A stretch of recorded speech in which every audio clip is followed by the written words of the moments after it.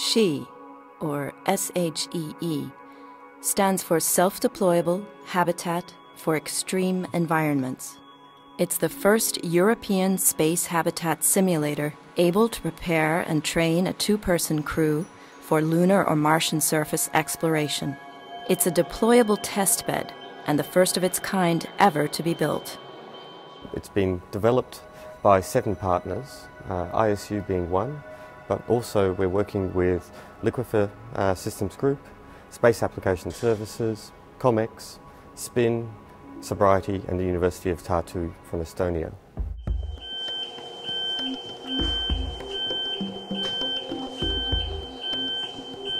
It has been constructed to be a rigid deployable structure, which means that it can be compacted for transportation. It can easily be transported with a lorry, and it has the size of a standard Euro container. It can double its volume through the process of deployment. The prototype that you see here is supposed to work as a test bed for astronauts on Earth. The difference between other simulators and SHEE is that our habitat is merging requirements and design drivers of a variety of environments in one platform.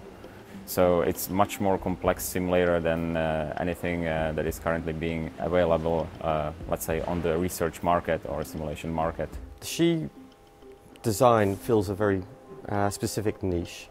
So it is an analog simulator. It is not designed to go to space. It's not designed to go to the moon or Mars.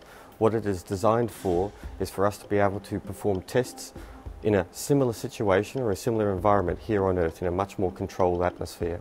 SHEE provides integrated research on human spaceflight operations that include living, working and social life, external EVA operations, interaction with confined environment, interaction with external robotics, for example, and any sort of interaction you can imagine regarding the human system integration.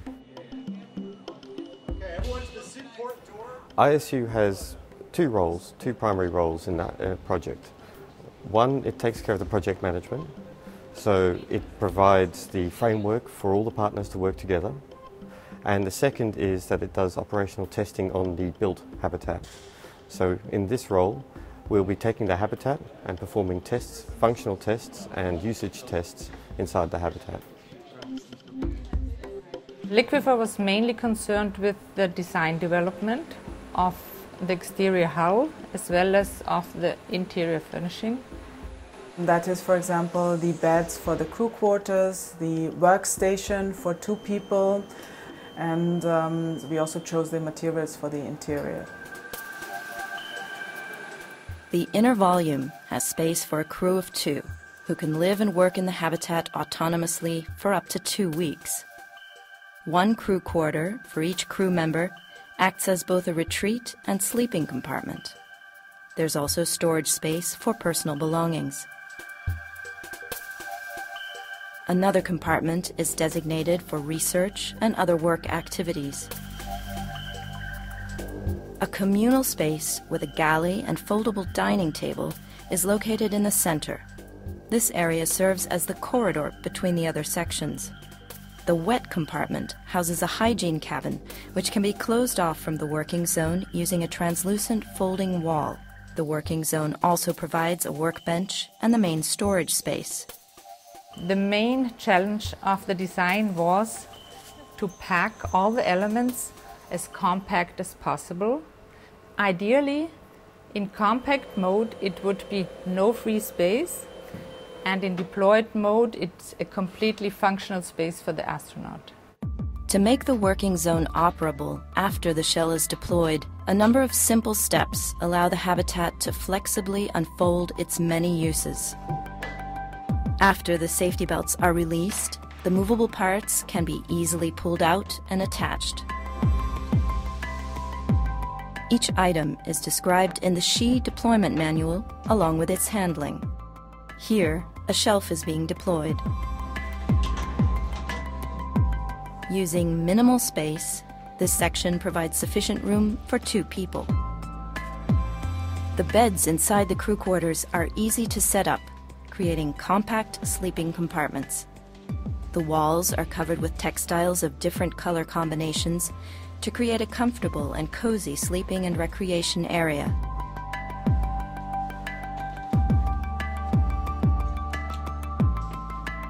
A special display generates different lighting atmospheres for relaxation phases.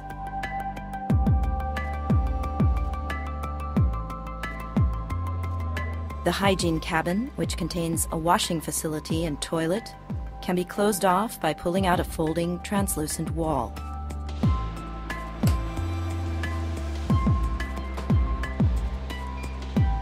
COMEX was involved in the development of the life support system.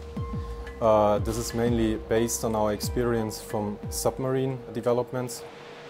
We used some of these technologies to be integrated into the habitat in order to make people live in autonomy for two weeks there.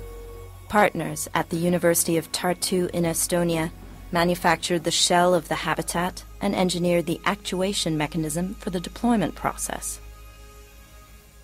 To make that unpacking and packing of a house, you need to have a lot of automation, a lot of pumps, a lot of motors. So you have to program the controller. You have a lot of sensors. If there's some failure, you have to check it out and make it in a way that it's not dangerous to house or people inside, outside. The task of Space Applications Services was to prepare and analyze the habitat in a number of ways by carrying out structural computations and conducting human factors analyses. The first one was some finite element analysis to be sure that the structure can support the weight of the furniture and the crew. We also participate in the human factor analysis to highlight the critical part of the SHEE habitat.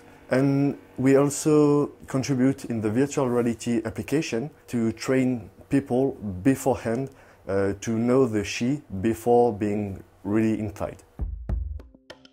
Sobriety conducted computer simulations so that air circulation and thermal issues could be studied under the diverse climatic conditions of Earth, the Moon, and Mars.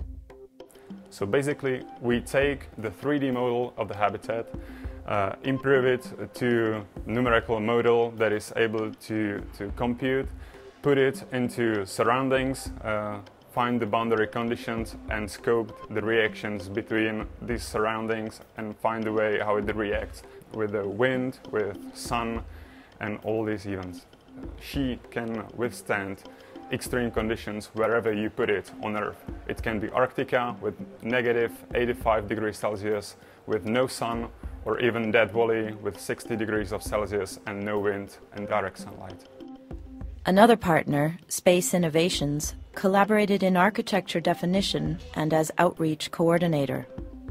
We need this system, this SHEE system, in order to determine which aspects of this design or which aspects of this architecture, which requirements, which technical capabilities or components are the right to be put in the actual prototype for Moon, Mars, Antarctica, desert or post-disaster situations. We can imagine that it could become an emergency medical unit, and it could be used in remote locations such as the Antarctic as research stations.